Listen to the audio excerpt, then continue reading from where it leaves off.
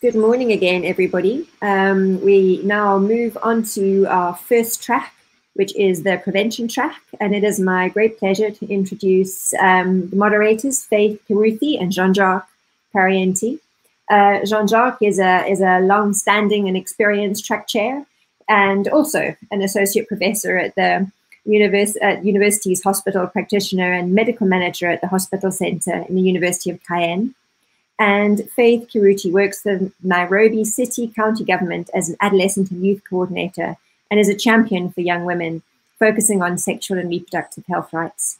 And I'm sure they're going to lead us in an excellent session. I keep thinking afternoon session, but for most people it's a morning session. But there we go. Thanks so much.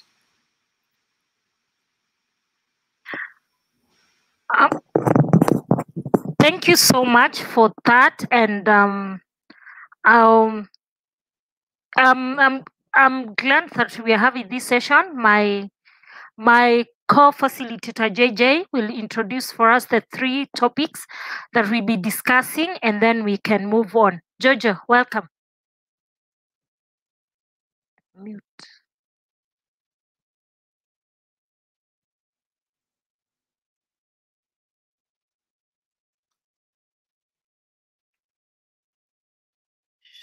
Can't be heard.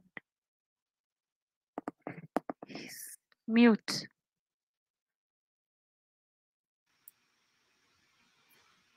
You're muted, Jean-Jacques. Oh, sorry, I'm on mute. So I was saying, but you didn't hear, that the 3 steps are prescribing PrEP. The second step is to keep the continuum of PrEP. And the third, probably the most important step, is to retain the clients in the field of PrEP. So Faith, please, your turn to introduce the first speaker. Thank you very much, JJ. I'm going to introduce our first speaker. Our first speaker will be talking about who shall prescribe PrEP, and she's Dr. Carol Ngunu Gitaidwa, she's a degree holder in medicine from University of Nairobi and a master's degree in epidemiology from Jomo Kenyatta University, and also she's an alumni of CDC FELTEP program and in Kenya, and she has a wide range in research, particularly in HIV and reproductive health, where she has been working for the last 6 years. And currently, she's the Deputy Director of Medical Services, and she's heading the Division of Communicable Diseases and Reproductive Health programs in Nairobi City. She's a mentor and in an Institute of Management of Information Systems in UK, and an alumni, and also she's a member of Kenya Medical Association. Thank you very much. Welcome, Dr. Carol, to take us through your presentation. Thank you very much. I appreciate this opportunity just to go through, talk about differentiated PrEP and really who should be describing. And if you'll allow me, I'll just give a bit of context on PrEP in Kenya. And really when we started, I hope you can all see my screen. So we know that PrEP is the use of ARV medication to prevent HIV infection by an infected persons who are at substantial risk of acquiring HIV infection. And WHO really came up with the strategies for oral PrEP in 2015 for those at substantial risk. And as a country in Kenya, we were able to revise our guidelines on the use of antiretroviral drugs in treating and preventing HIV infections in Kenya. And this was the guideline for NASCOP for 2016, and we included oral PrEP within that policy guideline. And we had a scale up and had it launched in May of 2017. And in the picture there, you can just see an immediate former Director of Medical Services launching the program. In the city of Nairobi, where I work, we introduced PrEP through a series of trials and demonstration projects, and this was in the years of 2015 and 2016. And the target populations for us at that time when we were doing the trials was mainly targeted at serodiscordant couples, female sex workers, and adolescent girls and young women who are vulnerable and living within the informal settlements. And after the success of these projects, we were able to start scale up of the same. And this we began in October 2016 after the demonstration projects. And we had several introductory meetings and bringing on board the city's health management team and other implementing partners who are working in the HIV prevention space. And together then we came up with the technical working group for the city, and we had representation from all stakeholders from the county, partners, and from there we had quarterly meetings just looking at oral prep and the scale up on the same. And we also looked at the lessons that had been learned and shared this with other neighboring counties like Kiambu that were also doing this. And this now helped us to develop a county prep scale up plan that we officially started in 2017. In the beginning, we were targeting health facilities and started with 44 health facilities, but currently we've almost doubled the number, and now we have 72 facilities that offer PrEP services in the city. And just looking at our latest data for September, we had a total of 2,778 clients from the different subpopulations that were currently on PrEP in Nairobi. However, this just represented 51% of the eligible population after we had done the screening. So this is just a diagrammatic representation of how our scale-up process for PrEP was between the years of 2016 and 2017, where we started with the initial meetings with our different stakeholders and had a technical working group done, and then came up with a plan, of course, based on lessons learned and looking at where we wanted to head in terms of targeted numbers and facilities within the city. Then we had the initial selection of the facilities and did some assessments. We then proceeded to do service provider identification and training and set up a supply chain just to ensure that we will not run out of the commodity, followed by which we did whole site orientation and defined our client flow and set up also demand creation strategies for PrEP. And then, of course, started then enrollment of clients, and this now has been ongoing for the last 3 years within the city. Just looking at the trends of PrEP uptake in Nairobi from last year. When we started in 2017, by 2018, our numbers were really good. But somewhere around last year, there was a dip in the number of clients on PrEP, and you can see the blue line just looks at those currently on PrEP, and the red line will looks at those who are initially enrolled, and the gray line those who were discharged from PrEP. And so it is in January this year that we had discussion on how do we increase uptake of PrEP, and we can see that between January and March there was an increase by almost about 800 clients who are currently on PrEP. However, this plateaued with the onset of COVID-19. And at this point, as much as we had set in place some demand creation strategies to try and improve the numbers, we had to ask ourselves what we would do and what needed to do now that the epidemic was on. And in July, we started key population community outreaches. And so this saw an increase in the numbers in that month. There's been a slight decrease, but we are continuing, and particularly our numbers for PrEP for KPs, because we're using a community models, has gone up.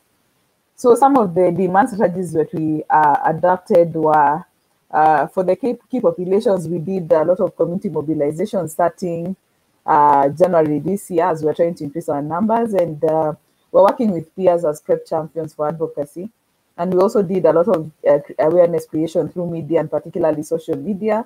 We did health education for key populations and referral from the hotspots. And this was across all the male sex workers, MSMs, FSWs, and the people who inject drugs. For the adolescent population and the girls and young women, we started the increase of scale up at for youth-friendly services at facilities, and did community mobilization and peer mentor support through our Youth Advisory Council, which is a group of young people that we work with in the city and are involved in our technical working groups and offer support in our facilities, particularly focused for the youth and particularly young women. We also did gender awareness creation through media, health education, and we did client risk assessment and referrals, which we did during integrated outreaches, where we brought in the family planning component and were able to screen our adolescent girls and young women within the communities. For the discordant couples, we were supporting disclosure and sensitizing discordant partners on PrEP, and also offered partner notification services at the CCCs, and particularly for the new clients, we also did health education and creation of community awareness. For the general population, we scaled up awareness creation, again using social media, mass media and print media, and also did a lot of health education, particularly within the facilities, but also engaged during community outreaches, and we were able to do risk assessment by service providers and referrals. So that's what we were doing initially, and then COVID came, and so we had to think what strategies do we adopt for PrEP. So the current PrEP delivery model, now that I've taken you through the history of how in the city we came up with the PrEP strategies and started dispensing. Mainly the delivery points are within the comprehensive care clinic, that's the ART clinics. Where we have integrated clinics, we are dispensing this at the consultation rooms and in a few private facilities and drop-in centers. When we look at who is prescribing, who is the healthcare team, for the risk assessment, we normally have the counselors and the community health volunteers and peer mentors, and we use what we call the RAST tool. This is a risk assessment screening tool that was developed in country and adapted to just check who's at high risk. And normally this will happen mainly when we're having outreaches or within the counseling room when the client comes to the facility. From here, then we have the referral team, and normally this will either be the CHV as a community health volunteer, the peer mentor or healthcare workers if we are doing this at an outreach. And the prescriber almost always is the clinical officer or the medical officer, which is limited. And just looking at my topic, how then and who really should be prescribing, just to ensure access to all. For follow-up, also, most of the follow-up is done by the clinical and medical officer. In some instances, we have adherence counselors or nurses who can offer support during follow-up visits. Looking at the timelines of how we give PrEP after we prescribe and the follow-up visits, we start at month 0, and we have a visit at month 1, and then 3 months, and then every 3 months. However, looking at the dispensing model, it's done monthly, so we have the clients coming in every month to pick up their medications. So some of the challenges with this delivery model, and particularly within this COVID-19 times where there's a lot of restriction in movement, is PrEP delivery for us, even as we started, was mainly facility-based, and it was mainly provider-initiated. So the role of the community was very minimal, and that has been the model that we have been using. And prevention interventions are delivered at the treatment site. So you find that PrEP is a prevention intervention. However, for most of our facilities, it is delivered where the treatment is happening, and we find that their stigma levels being high because some clients don't want to be identified with those already on ART. So this poses a big challenge and leads to high dropout. Again, due to this COVID-19 pandemic and the movement restrictions that have been brought about because of this, there is poor access and people are no longer coming to the clinics physically. So expecting them to come every month becomes really a challenge. And also demand creation that we had started in January at community level was interrupted due to COVID-19. We also have quite a big number of unreached populations, and particularly the key populations, hence why we started the focus on doing outreaches targeted for PrEP in July this year, and also women of reproductive age, where we find that most of the screening really happens at the HTS, and that's the HIV testing counseling centers, and not targeted at women at antenatal clinics, MCH and FP. And also multiple service delivery areas and time are needed to access PrEP, because you have to start off with the counselor's office and get referred to the clinician's office, then get referred to the pharmacy. So you find a lot of time wasted, and there could be loss of clients along that cascade from the prescriber up to from the person doing the screening up to the point where the client is expected to walk home with their PrEP. So just looking at strategies towards optimizing PrEP delivery, really differentiated care models that could be adopted. And for me, I just look at it as a three-pronged approach, looking at the where, looking at the who, and looking at the time that is required in terms of how we are doing this dispensation. So for the where, my recommendations, and I think something that we need to embrace, is to have increased service delivery points, whereby we are not only restricting ourselves to one place in the facility, but in expanding the same. So that screening and subsequent prescribing is done at the maternal care clinics, at the antenatal care clinics, family planning clinics, in the outpatient clinic, so that it is an integrated model within the facility, such that there are several service delivery points. And not only to have the screening at those points, but to have also a prescriber, someone working in that clinic trained as a prescriber, so that they prescribe the drugs, and then, if possible, to have the pharmacies within this area, so that it's a sort of one-stop shop for the client, reducing time and improving the linkages. Also, expansion to private clinics and working with other, strengthening our public-private partnerships, so that not only is PrEP offered in the public sector, but also giving subsidies so that the private clinics can also be able to offer the PrEP at really subsidized prices, and that really will increase the reach and access because it will be closer to the people.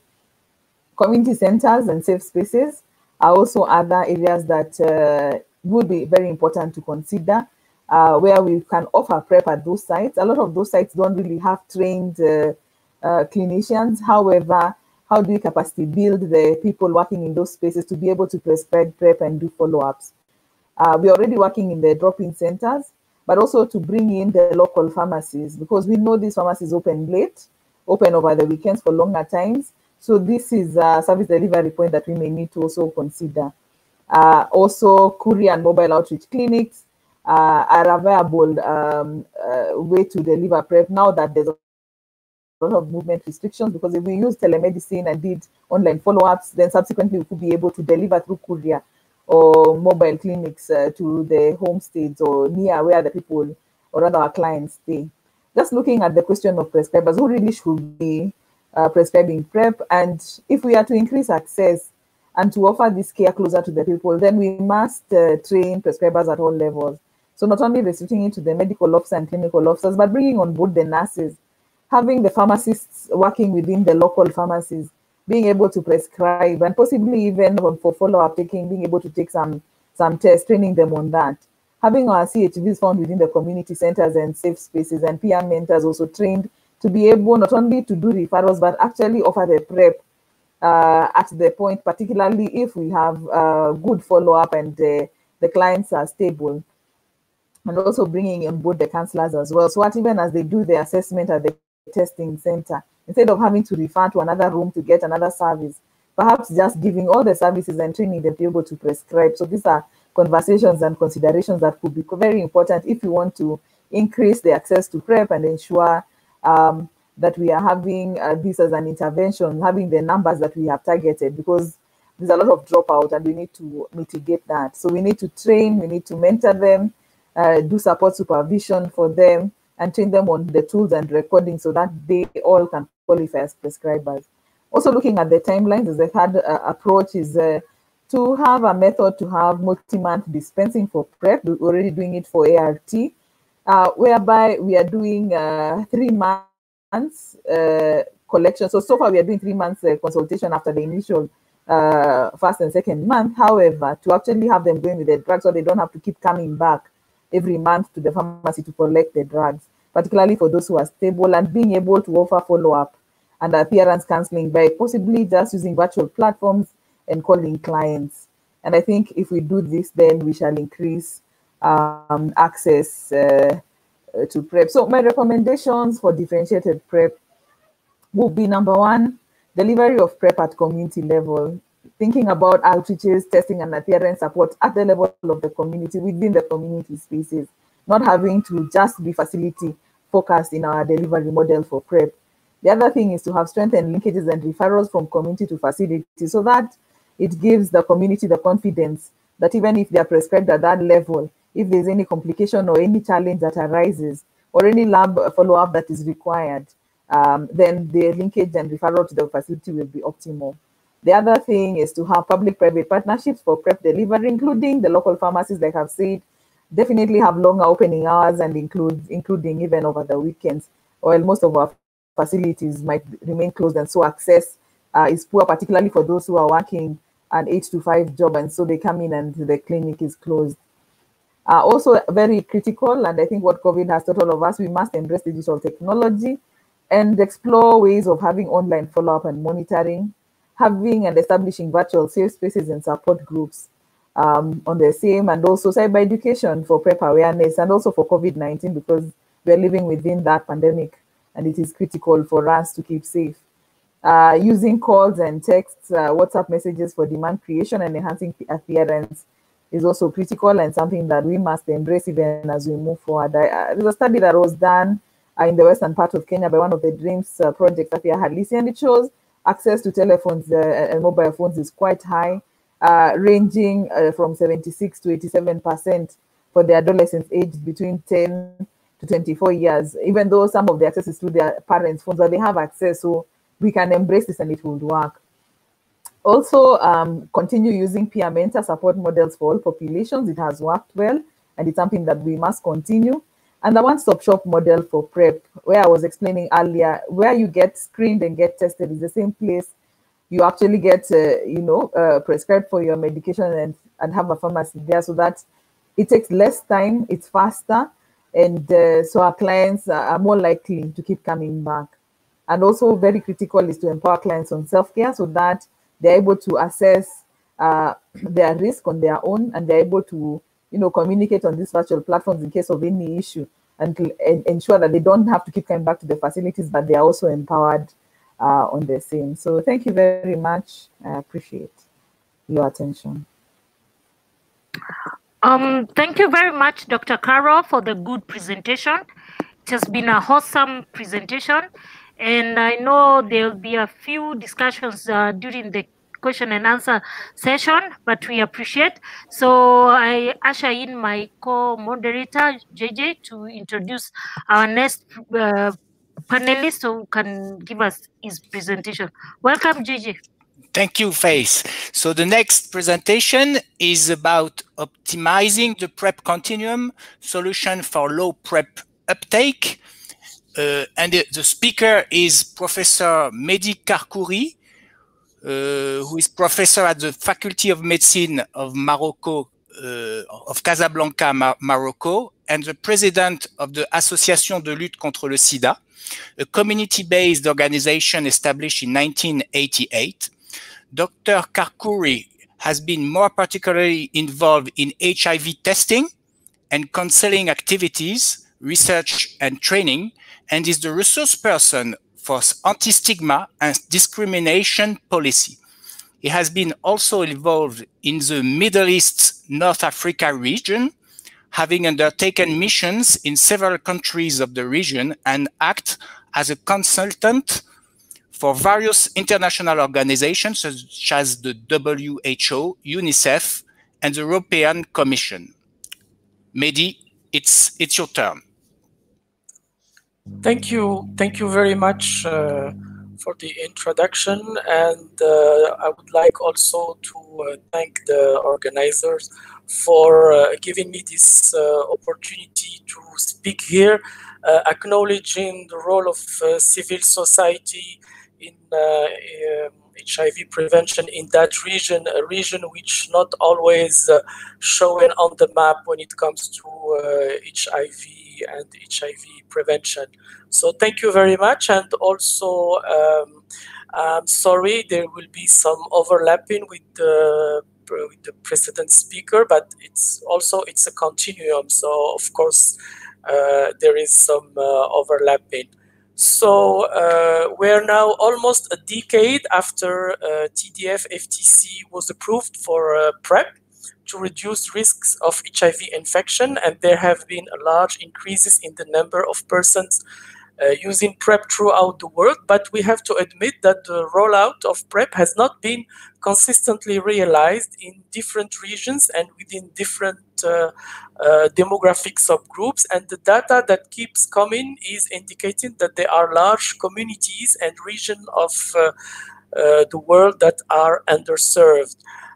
Like we can see in this figure I took from the AVAC report, it's about UNAIDS fast-track targets.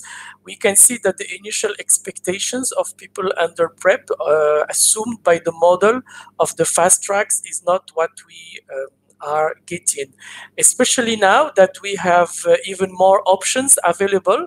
event-driven or what we call on-demand PrEP, and long-acting injectable PrEP. So all this is pointing to the absolute need to intensify and to improve implementation.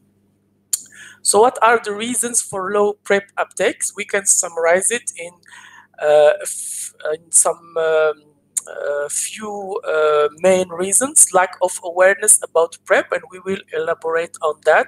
The HIV risk misperception, some non-adapted delivery models, and we had a wonderful model showed in the precedent presentation. Accessibility in terms of geographical accessibility, but also financial.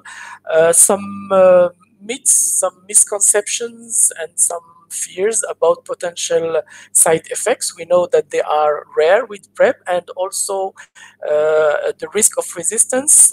There is a concern that there is a common concern in the medical community that poor adherence may result in the development of resistance, despite the fact that clinical evidence to date suggests that HIV drug resistance with PrEP use rarely occurs, but rarely occurs, and of course, stigma and discrimination.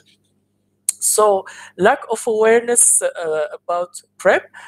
This lack of awareness is from eligible individuals, meaning key populations, among which all the studies show that the knowledge of PrEP is very low. I can cite this meta-analysis done in 2017 in low and middle income countries about MSM knowledge about PrEP, and it showed that the proportion of MSM who were aware of PrEP was as low as 30%, contrasting with their very high proportion of respondents willing to use PrEP once they knew about it, which was 65%. So there is a lack, there is some missed opportunity here.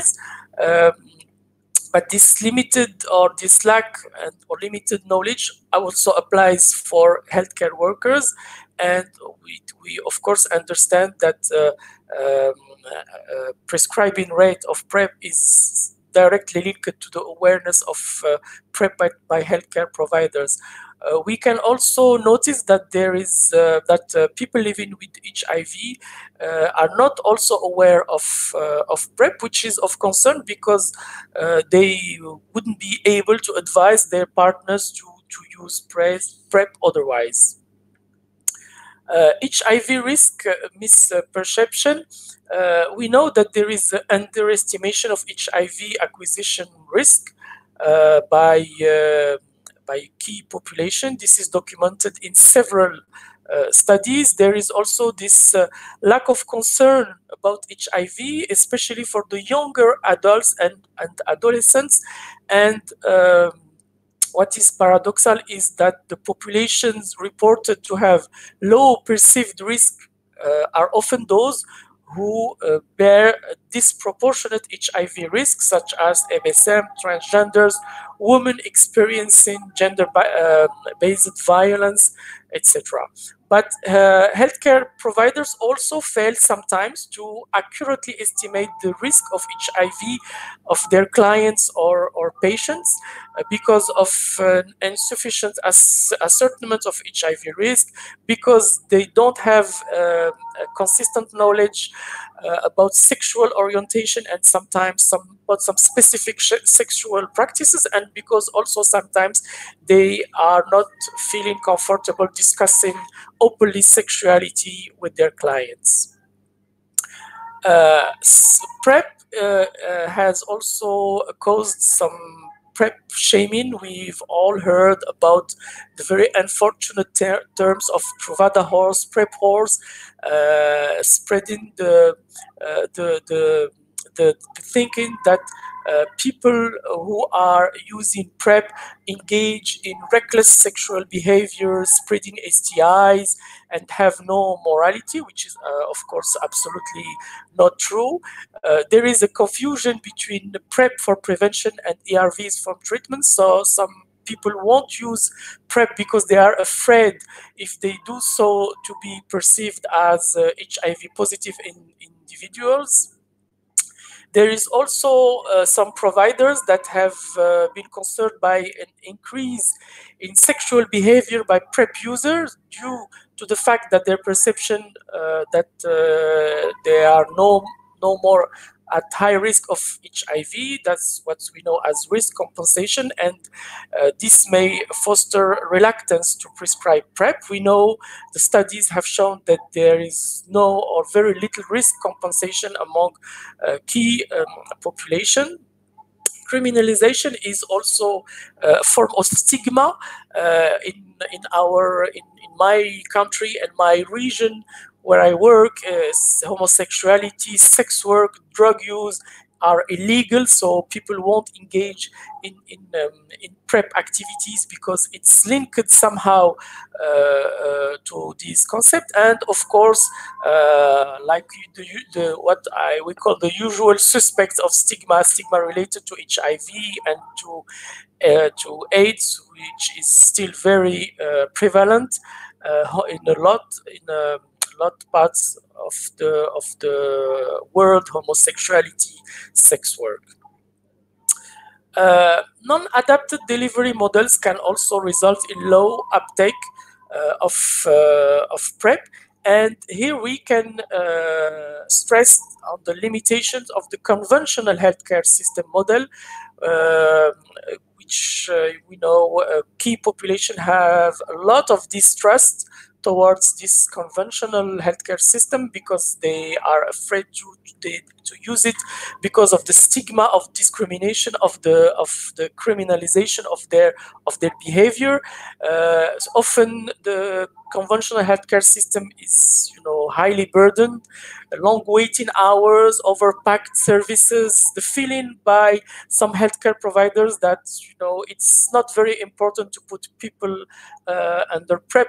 If they compare it to saving lives or treating medical conditions, operating hours are not flexible. Sometimes the providers are not treated.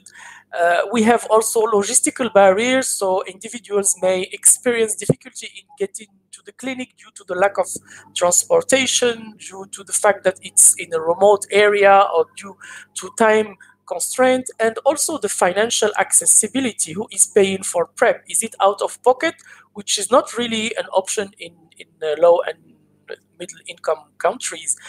Are drugs only covered, or what about STIs, and what about lab testing?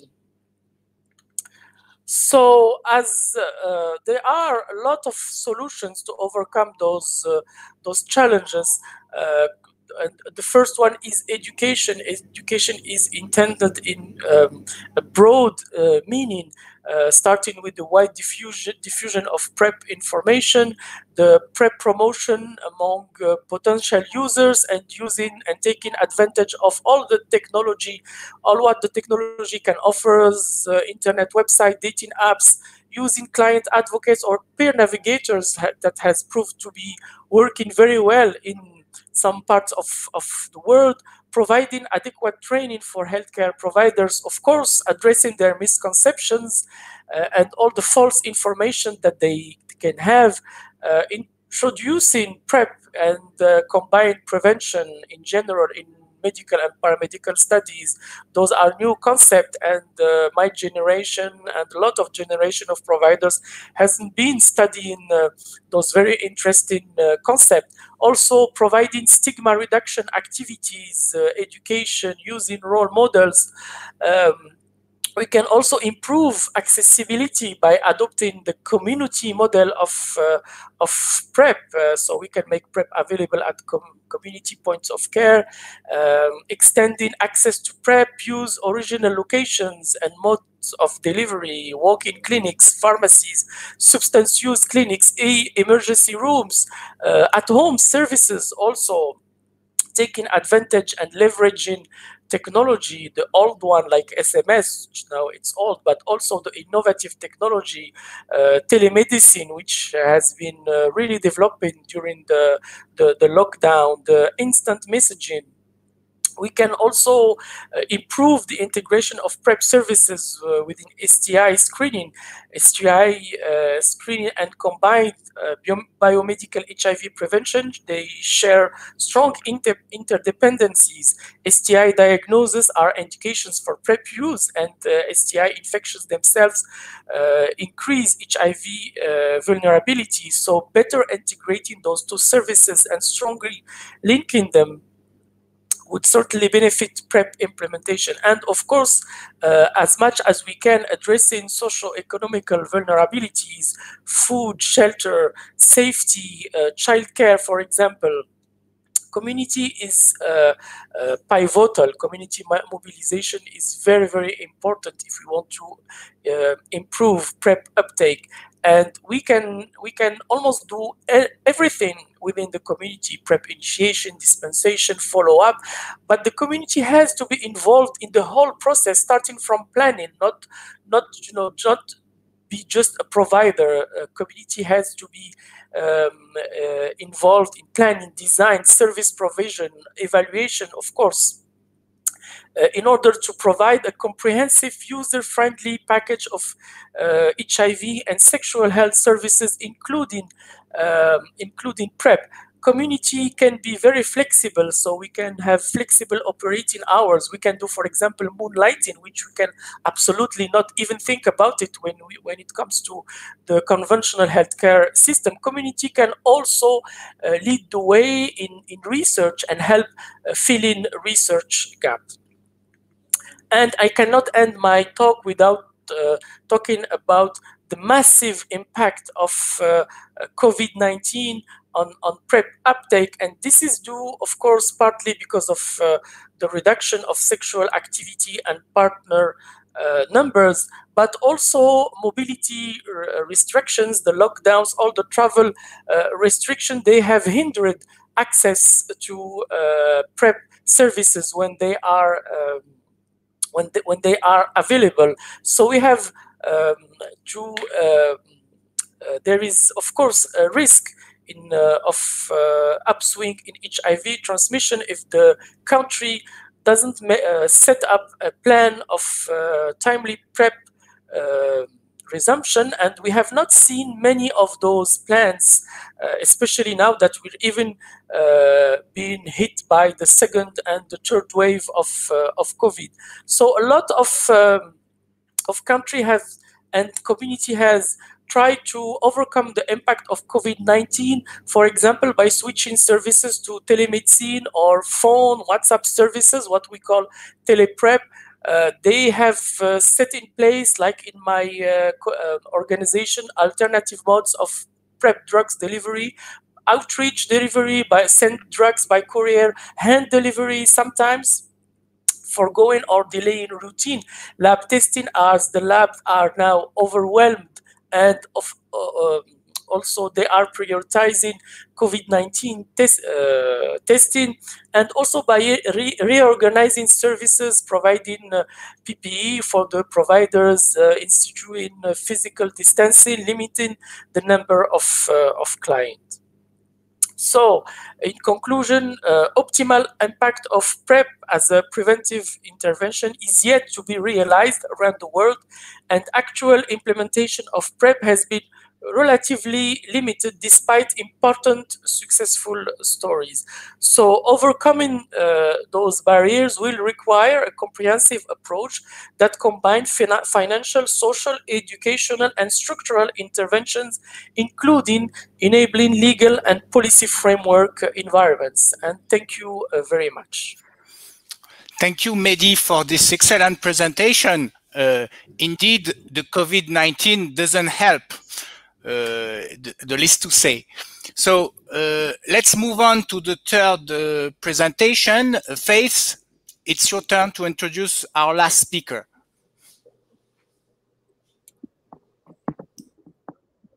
Thank you, JJ, and thank you for the earlier presenters. Good knowledge from the earlier presenters and looking forward to more. So our next presenter will be Dr. Elupe, who is a medical doctor. She completed a degree in medicine in the University of Florida, and then she underwent an internal medicine residence and infectious disease fellowship training at the University of Barama. And during this time, she was under mentorship from Dr. Michael. She has an MPH in applied epidemiology. She has interest in research, especially she focuses on social determinants of STDs, including HIV. And currently she's an instructor at the medical and director of university, and she's in inclusion of internal medicine residency program at the University of Barama. So thank you so much, Dr. Elupe, and welcome. And we are looking forward to getting your presentation. Welcome. Thank you so much. So I'm going to close out the panel, which all have been absolutely wonderful presentations about uptake and the continuum for PrEP care, and close it out on what are some challenges when it comes to retention in PrEP care, which I think as an HIV care provider and a PrEP provider has been kind of an enigma for many. So to begin, I put up a disclosure slide that just shows that I do some consultation work for MedIQ, which is a CME accreditation unit. For the talk today, we're going to review kind of the definitions of what retention and adherence means when it comes to PrEP, which has been hard to define. Overview some common barriers I think most people are finding for persistence in care. Highlight that there are multiple disparities when it comes not only to uptake, but to persistence as well. And then I'll highlight some ways forward that have been introduced by other researchers in the field.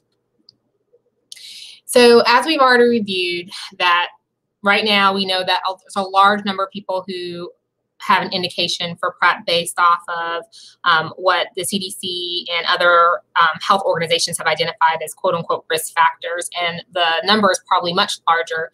And in a gain frame stance, most people would probably like to be on something that they know would help prevent them from getting HIV. And as we're moving forward, I think what's been hard when it comes to HIV versus PrEP care is that we do not have a good way to monitor adherence when it comes to PrEP. So adherence really refers to how closely a patient is following a dosing regimen that provides protection. And we know that with pre-exposure prophylaxis for men who have sex with men specifically, if you take at least 4 doses per week, you have greater than 90%, in some studies 95% efficacy at reducing your risk of getting HIV if you were to be exposed. Right now, when it comes to clinical practices, there are not really any biomarkers that help us identify how adherent people have been when it comes to PrEP. And what's been used in clinical trials for short-term evaluation like urine, TDF levels, and long-term adherence measures like hair and dry blood spots are not really available for clinical practices. And so a lot of us have been asked to really use self-report when it comes to adherence and look at things like persistence in PrEP care, which tells us from a patient's perspective, how likely are they and how often are they filling their PrEP prescriptions and making their appointments. And this has been in a lot of studies monitored anywhere from 3 to 6 months. I've seen a few that have done 9. And that's because we know that for PrEP care right now, it's recommended that people come in every 3 months to get screening for HIV and STIs and also refills for their meds. And we know that once someone were to stop PrEP per se for any given reason, usually the protection wanes after 7 to 10 days. So PrEP prescription a lot of times will also inadvertently tell us if people are getting enough drug to protect them. So what we've found overall, I think, is that persistence has waned. In the beginning, when we were looking at clinical trials, there were several that showed us that adherence was hard when it came to PrEP, and that if you had greater adherence, you had greater protection. But several demonstration projects have also shown us that there are not only late PrEP adopters, but that about 37 to 62% of people discontinue PrEP by 6 months after they have started. Higher rates of PrEP discontinuation are often seen amongst our most vulnerable populations that are at highest risk of contracting HIV, including youths and Black men who have sex with men, Black transgender women, and Black cisgender women.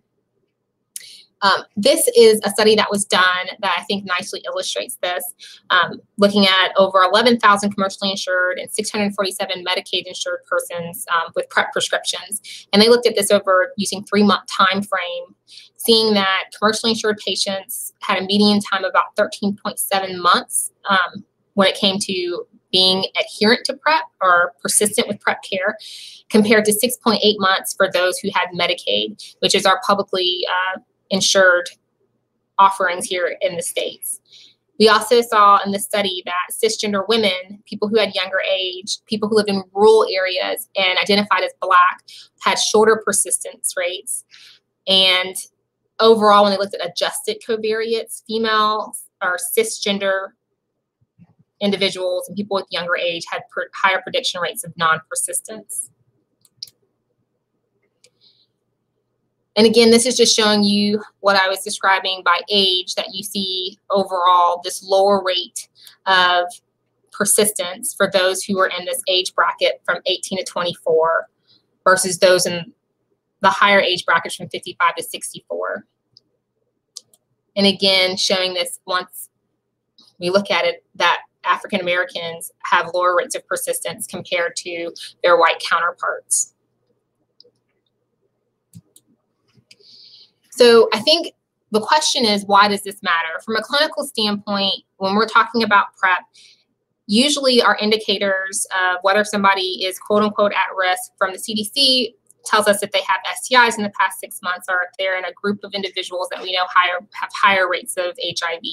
But overall, what we found is that even when you have one sex partner, based off epidemiology, especially local epidemiology, if you're in a group that has higher incidence rates of HIV, likely if you discontinue PrEP, you have higher rates of contracting the virus.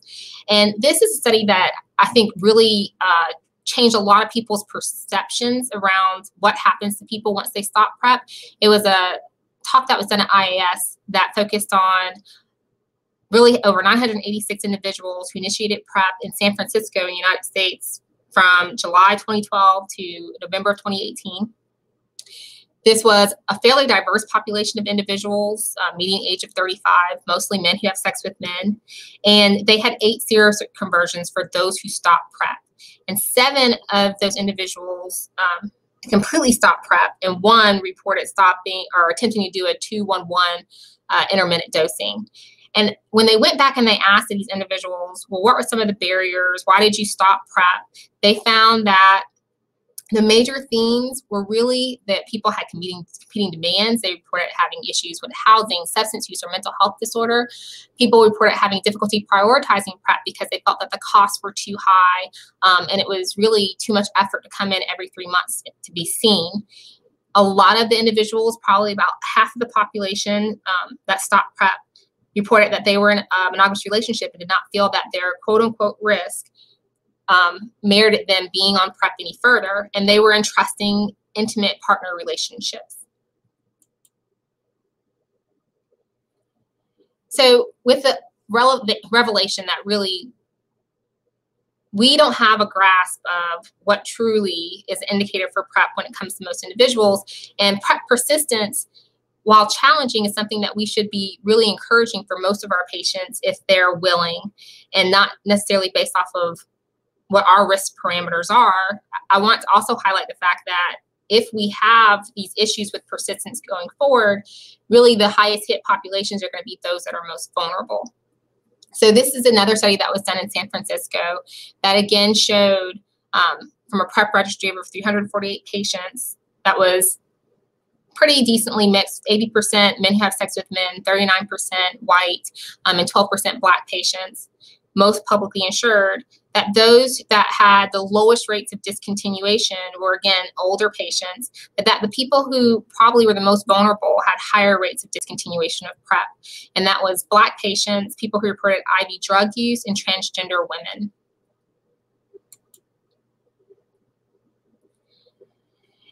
And this study also, again, highlights the fact that we're not only seeing these disparities when it comes to PrEP persistence, but in studies where they actually have been able to measure adherence, so your ability to take that medication and have protective levels within your blood, we're still seeing disparities when it comes to race. And this study nicely showed that for people who have low adherence, you're more likely to see it among African Americans compared to their counterparts who are white. And then again, seeing disparities in our Latinx community as well.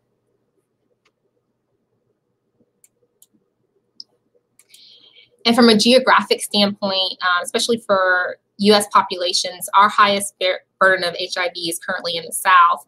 And there have been studies that have been specifically done in Southern locales that have shown, again, that we have issues when it comes to persistence overall. This is something that was done in Atlanta, Georgia, that showed that over a period of time, when you're looking at how many patients actually were available and able to start PrEP. Unfortunately, over time, from the 399 clients that were screened for PrEP, 392 started, only 158 returned for PrEP screening. 234 patients actually received a prescription, and then only 69 clients remained persistent on PrEP, which was measured as being on PrEP for greater than 6 months. Another study that focused primarily on one of our most vulnerable populations, young Black men who have sex with men, really showed again that there is a huge issue and inability right now for us to have good persistence when it comes to PrEP care. So this study was done by Sirota et al. And again was focused in Atlanta, Georgia, and had young Black men who have sex with men aged 16 to 29 as a part of this elemental longitudinal cohort. They had over 298 individuals enrolled in the study. And what was great about this study, which is not necessarily reflective of real world PrEP care, is that for this cohort, you were enrolled in the study regardless of what has been defined as risk, because they recognize from an epidemiologic standpoint that based off of how many people within an area have HIV, it determines really what your quote unquote, again, risk is for getting HIV. So you were enrolled regardless and offered PrEP if you were willing and you wanted. And PrEP was completely free in this cohort. So there were no charges associated with medication or the visits. And what they found, again, is that most people fell out of PrEP care. So in spite of 75% of participants reporting condomless anal sex in this cohort, only 44% initiated PrEP over a 2-year study period. A quarter waited more than 9 months to start PrEP, despite PrEP education. And 44% were at substantial risk from HIV compared to the 6% that were taking PrEP at baseline. And this cohort had 23 incident HIV infections over that 2-year period of time. So what are the barriers when it comes to persistence? And I think really one of the biggest barriers is stigma, the same as what we see when it comes to uptake and overall the PrEP continuum.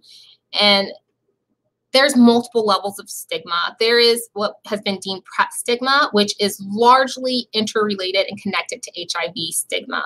And I think this is mostly something that from a research standpoint, we have been studying separately that probably needs to be combined, because we know that the issues that we have when it comes to people being concerned about disclosure around HIV and being able to take HIV medication in a safe and confidential manner are also issues when it comes to PrEP patients, because there are concerns that you will be mistaken for being HIV positive or living with HIV if you are found to be on PrEP.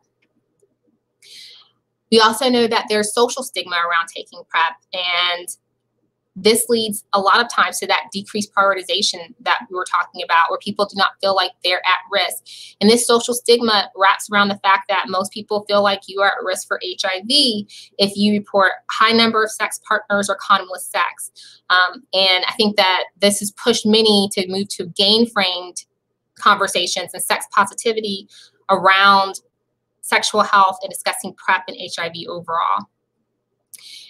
And then there's also stigma on the provider side, and this idea that, number one, you have to be an infectious diseases physician to provide PrEP, which is not true and needs to be probably done away with, because we know that a lot of people don't feel comfortable coming to ID docs who take care of people living with HIV due to the larger stigma that's occurring within our societies. And we need to encourage our primary care providers and more non-traditional platforms to prescribe PrEP.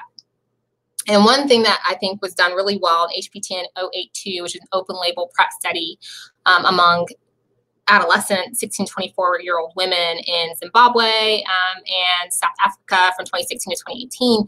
They did in-depth interviews with women, 67 overall, asking about specifically stigma and how it affected adherence and persistence in PrEP care. And what they found is that there was a large level of anticipated stigma and enacted and experienced stigma once people were discovered to be on PrEP, but that with things like PrEP disclosure, many of the women felt empowered and able to combat PrEP, and that overall persistence improved as people became almost PrEP ambassadors.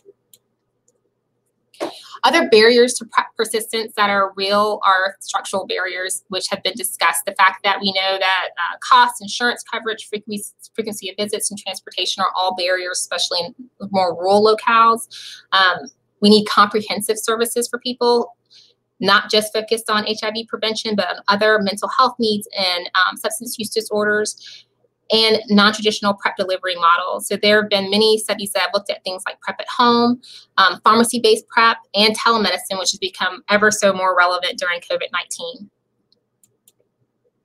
And most of our interventions need to be multi-level, not just focusing on individual level risk, but talking about our social context in which people live, the community in which they live, and also looking at public policies. Our interventions need to be focused on education so that stigma can be reduced and tailored towards special populations that we know are at higher risk for non-persistence. They need to focus on increasing engagement across communities. And overall, regardless of whether we decrease stigma, we also need to work on the other side, making sure that we have access so that if people are willing and able and want to be on PrEP, they have the ability to access that PrEP in a comprehensive setting. Because otherwise our interventions are going to fall flat. So that's pretty much what I had for my conversation for you all today. And I want to thank the other panelists and the ability from IPAC to be on this panel. So thank you.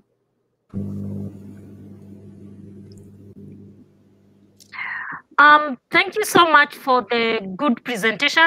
And this juncture, I want to thank all the three panelists for the insightful presentations that they've done. People full of knowledge. Wow, that's very nice. We now want to dive into some few questions that have actually been asked by some of the listeners who joined us in the discussions. And maybe I will dive to the first question before I hand over to my co-moderator. My first question goes to Dr. Carol Ngunu from Kenya. Someone is asking us to explain to us how the numbers in Nairobi increased from 2019 to July 2020, considering that after the pandemic of COVID, there was lockdown. Or do we have an issue with data management? So that is the question that has been asked for you to clarify, or what strategies maybe that Nairobi has been doing to have the continuation of the numbers going up for PrEP uptake. Over to you, Dr. Carol.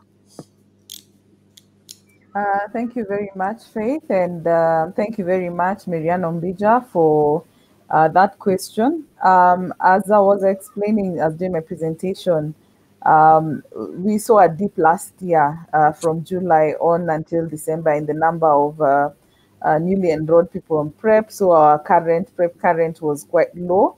And so from December, we came up with strategies, and I shared them, the demand creation strategies for the different subpopulations that we are targeting in Kenya, and particularly within the city of Nairobi, just to improve demand. And we saw the fruits of that, because from December to March, there was a consistent rise in the number of new clients on PrEP and the treatment current. And however, when the lockdown happened, as you're rightfully saying, there was a dip. In fact, between March and April, our enrollment dropped by over 200 for that month.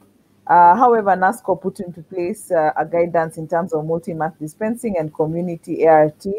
And so we were able to ride on that wave. However, our numbers remained stable until around June. And so we sat again and asked, how do we, even with the lockdown, increase demand? And we targeted the KPs, and that's why in July we started doing outreaches. And if you look at the trend of our data. Then we started seeing, and now again, an increase in the months of August and September because of these outreaches, where we would now take PrEP to the communities and do the screening in the hotspots for the KPs and enroll them. So for us, that's how the trend looks like. But yes, in the face of the lockdown, there was a chance. However, we never really dropped our numbers, but they were not increasing during that time. But with the outreaches, we have seen an amazing increase, and we have extended the same to the DREAMS projects within the country, to the adolescent girls and young women. And we are hoping to see an improvement in the number of people taking PrEP even as we move forward. Thank you. Back to you, Faith. Okay. Thank you so much, Dr. Caro, for the answer. So I will hand over to my co-moderator, JJ, to take over the next question that's being addressed by the next panel. We have a second question from the audience by Jeffrey Docre, who asked to Dr. Karkouri, since many, as you presented in Morocco, since many of the risk factors for being on PrEP are illegal in your country, the question is, can PrEP be prescribed in your country legally? Yes, thank you for highlighting this this paradox that we are living here. Yes, it is completely illegal. However, when it comes to the health, it is absolutely okay. So, for example, in the national strategic plan of the very official national strategic plan of the Ministry of Health, men having sex with men, sex workers, injecting drug users are clearly put as target groups and key populations. So yes, when we are working with the Ministry of Health, we can absolutely prescribe PrEP. We can do prevention for key population, but when it comes to homeland or security, it's another affair. So that's the paradox we are living in. Oh, yes. Okay, thank you. I have a question for Latesha. You were presenting some result of persistence, and it's true that persistence is really a problem on PrEP, but the definition of persistence, unlike HIV infected patient, is more difficult, because the people, how do in the papers you've read, how do they define that people just were not correct to stop PrEP because they were no more at risk? I don't know if you get my question, but I think it's very difficult. I mean, pharmacy refill is not sex refill. You don't know. No, I completely agree with you. I think that's one of the hard parts about being a PrEP provider. And most of the studies that I looked at, once people stop PrEP, they don't go back and ask patients or look at HIV incidence rates to see if people really were still probably going to benefit from being on PrEP. And that's why I presented that one study that was an IAS, because they did go back and looked at the cohort overall. And for those who stopped, they had those individuals who seroconverted. So I think there is evidence right now for other studies that are similar to that one that suggests that for people who stop PrEP, and most of the time it's because they felt like they have decreased risk, or in an intimate relationship and only have one sex partner, that there is a substantial risk still for them to seroconvert to HIV. On that part, probably that long-acting PrEP is the solution, the best solution. But they are not in the good pharmacy yet.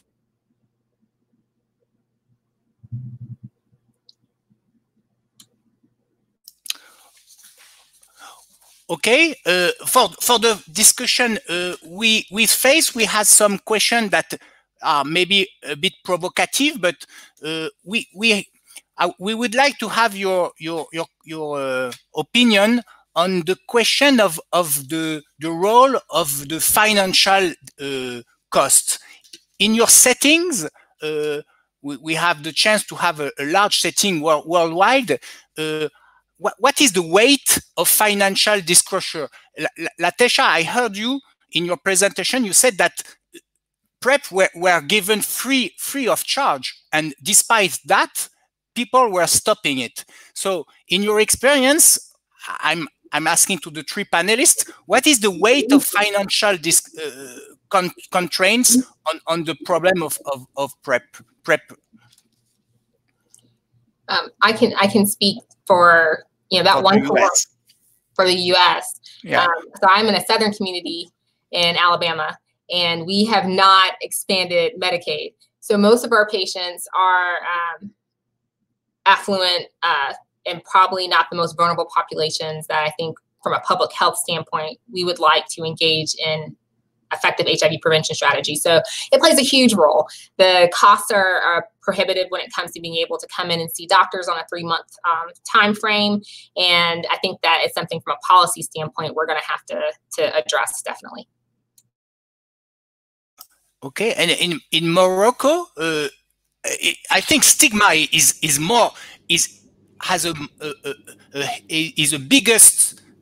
the biggest challenge, not really cost. Stigma comes first. Yes, absolutely. In Morocco, PrEP is funded by the government, and of course, this has made possible because of we have access to generics and of a lot of purchasing mechanism, bulk purchasing, etc. That allows to have PrEP, which costs I think less than $10 per client per year, so which is really affordable. So that's not really the point. And we have conducted a small study asking the PrEP users and also the non-users if PrEP, if you would to purchase PrEP, how much are you able to put? And we had $2 to $5 per month, which is, I mean, that could cover generic PrEP. But yes, stigma is the most important barrier to PrEP, and also the unfavorable legal environment that criminalize a lot of homosexuality, sex work, and we cannot work freely because of that environment, even if we have our ways to work otherwise. Yeah, okay. And also in Kenya, I think similarly, just like in Morocco, stigma is a big challenge. And just looking at the issue of PrEP delivery, it is paid for by government, so the clients really don't pay for that. And it is interesting to note that because there are certain baseline tests that we must take, a creatinine clearance and the other tests, and most of them cost between $10 to $20, and most, over 90% of our clients are unable to actually pay for this. So if there was a cost attached to PrEP, then it would definitely reduce the number of people actually willing to take PrEP, and stigma really is a challenge also within Kenya. Thank you. Okay, I think we have 2 minutes left. Well, on one hand, when I hear you speaking, I'm wondering if I hear that the people who need the PrEP are not prescribed PrEP, I have a bad feeling that I am wondering if PrEP is finally cost effective because it doesn't reach the group that is at the most at risk. So on one hand, it makes me sad, and on the other hand, I look for good days. When I say that it prevents anyway, it prevents some contaminations, and the pharmaceutical industry is developing new drugs. What about new drugs in Morocco or Kenya? What about, for example, TAF FTC? Do you use TAF FTC or is it the generic TDF? For Morocco, it's generic TDF, and regarding TAF, it will depend on the price, of course. Mm. And in Morocco and in Kenya? Same case for Kenya. We are doing the generic, and we are not giving TAF unless